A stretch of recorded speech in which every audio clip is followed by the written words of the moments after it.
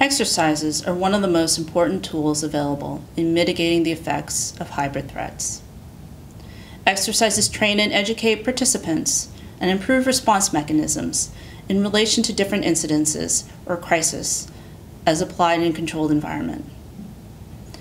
Exercises can also be used as a tool to test different hypotheses, tactics, and procedures, such as a playbook or a contingency plan.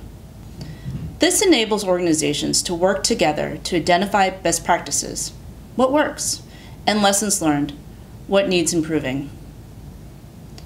Finally, exercises also strengthen relationships between participating organizations and individuals, not just within government or military, but with the whole of society. As governments continue to learn more about hybrid activity, consistent exercising increases our resiliency to threats such as disinformation, identifies seams between alliances, and finds better ways to harden our critical infrastructure to cyber attacks.